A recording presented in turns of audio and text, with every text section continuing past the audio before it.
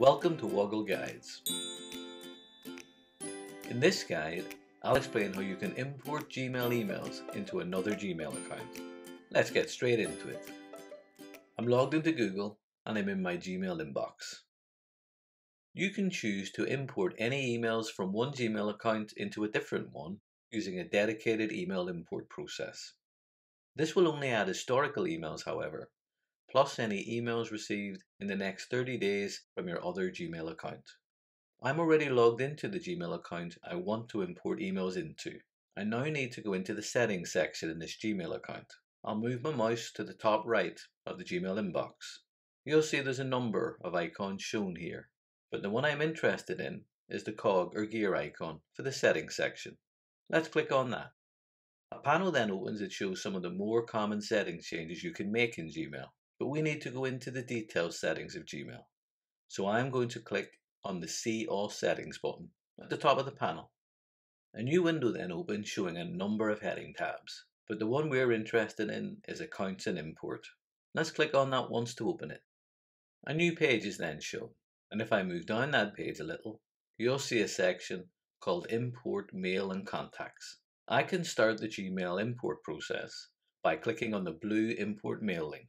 A window then opens that asks me to enter the email address for my other Gmail account. I'll quickly do this and click on the Continue button to move on to the next stage of the import process. Gmail then checks that the email entered is valid.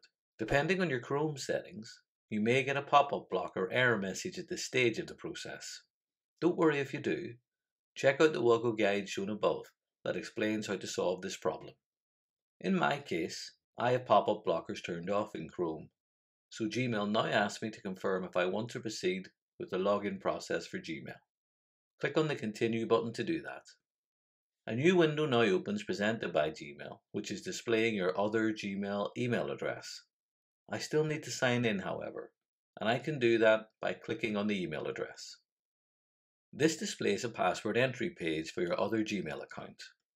I'll quickly add that and click on the blue Next button to continue.